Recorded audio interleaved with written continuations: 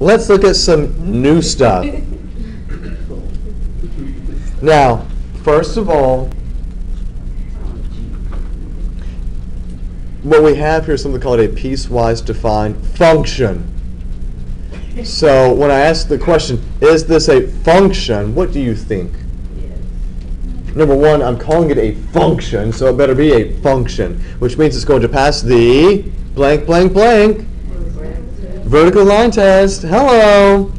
Does this pass the vertical line test? No matter where I draw my vertical lines, I'm going to be okay, right? So this guy is a function. Even though there's an arrow at the end, that's understood. An arrow end where? Like at the end of the line. There's an arrow at the end here and at the end here, not at these endpoints that I That means it have. keeps going and going. Yeah. But it's This guy's going to keep going over here. No. This is going to keep going up and up. So is that negative infinity? So it's going down, down, down. It's going to be positive. Now let's talk about the domain. The domain can be kind of weird, so let's talk about this guy. The domain is the set of x's, right? Mm-hmm. So this guy, what you need to understand is he's going up and up and up, and he's getting further and further out to the left. It may be difficult to see that because of the steepness, but he is going out to the left. So when I put this on the x-axis, if I were to smash all this onto the x-axis, okay, this guy goes up here as a closed circle, and you see all these other points would be mapped out here, going all the way to the left, right? Here, though, I have an open circle here at 3, and I'm going all the way out to the right. How would you take this, that's part of my domain, and write that using interval notation? You got the union again. Right, so what's on the left part? Parentheses, negative infinity to, no, Negative. I stop at negative 1, because I'm looking at the x values. I'm talking about the domain. And you see I'm going from negative infinity to negative 1. I pick back up where? U. I'm going to use parentheses, what? No. Not negative. The x value is 3 going to infinity.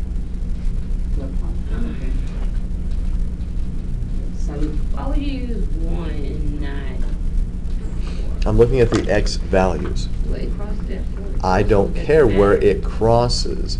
I care about the x values that are used to make up this Oh, picture. I feel you, because negative 1 and 3, that's the point right there. That's negative 1. Right, Okay. right. So the x values that I need to make up this picture will not be, I don't stop at negative 4, but I need all these other ones too.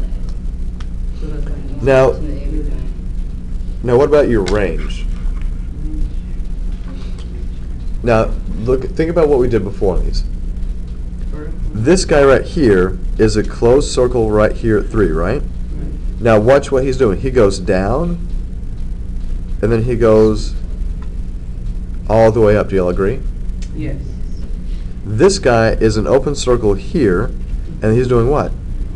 Going down to. He's going all the way down. Now, what portion of that y-axis could I map everything back to?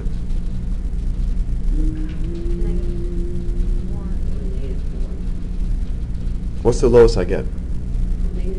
Negative Infinity. I get all the way down to negative infinity. Are there any breaks as I go up here? No, even though this was an open circle, so this portion right here does not include a y value of negative 1. This guy over here does include that y value of negative 1, so he kind of got filled in there. So your range is actually negative infinity to what?